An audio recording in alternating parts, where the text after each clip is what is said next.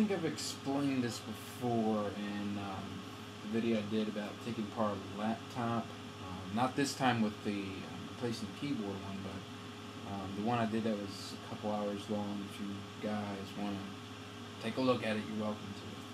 But figure just provide a very quick excerpt or something of that sort, you could say. A lot of people are kind of confused on how laptop keyboards work. I'm not really sure why. Because I have received questions on it before, and people are surprised that laptop keyboards are so unique per model and whatnot, I guess you could say. But the way a laptop keyboard works, this guy's missing the key, that's why we had to replace it. He just doesn't have the key. I can't fix it if I don't have the key for it. But the way these guys work is almost all keyboards you have basically a rubber surface that kind of acts like the spring, so to say, on older style keyboards. You know, once you press it, you hear ching, ching, ching. Yeah. Basically, I have this rubber film underneath the keys that kind of acts like a spring, so you got this little tiny bump. You're probably not going to be able to see it. Try to bring it. See a little black dot in the center. That's it, right there, the little thing.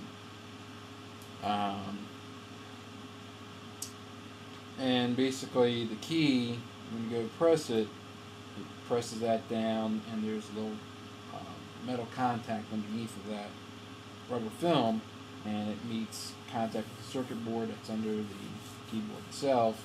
And that sends a signal through wires and says that a key was pressed.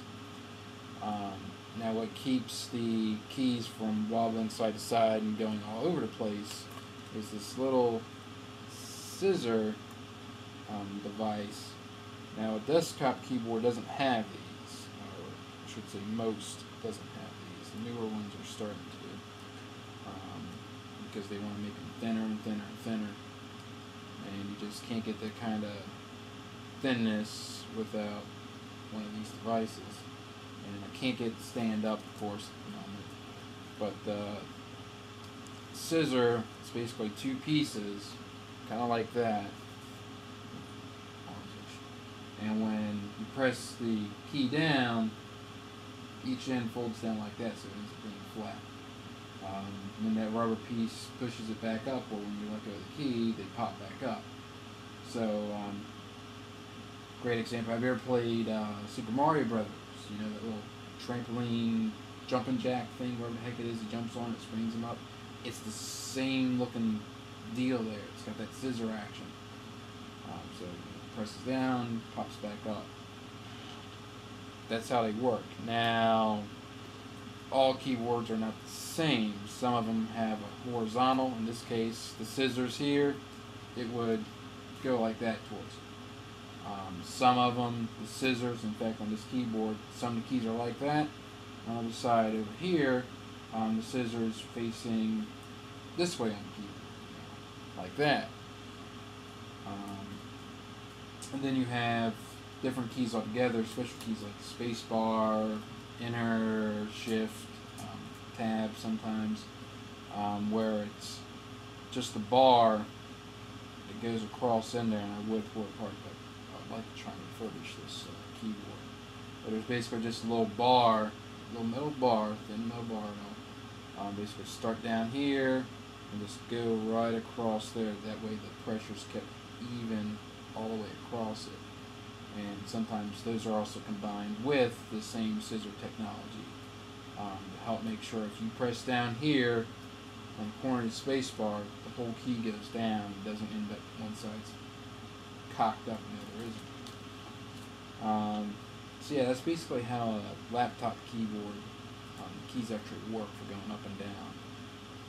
Unfortunately, you can't go into like Best Buy, Stupid City, and just pick up, you know, letter B in this case, and just click it back in, and that's it. Almost all these are specially designed for whatever make and model. There's really no generic to them, other than basically the mechanism itself. Usually connectors are a little bit different. The key sizes are almost always different. So if you're lucky and you happen to have a couple sitting around, you might be able to pull a key off and one to put on. It might work, but don't count on it. Desktop keyboard, like I said, same principle. You have that big rubber, instead of just a little rubber piece here like that, you have a big rubber piece. It's got a lot more spring to it, and the whole key itself, goes into a square hole in the keyboard, and there's no side-to-side wobble or guidance that needs. It just goes up and down on that rubber piece. They do still have that metal bar for space bars, the shift keys, and enter and backspace on a lot of keyboards. So that's one thing that's kind of consistent on there. But other than that, laptop keyboards, proprietary. Nothing you can really do about it. One of the reasons I recommend people not to get a laptop unless you're actually going to be traveling with it. Laptops are just generally more expensive. So this one's running a bit long too. So if you got any questions, feel free to contact us. As you see down there, our 24-hour live stream, live.the.TV. Until next time, see you later.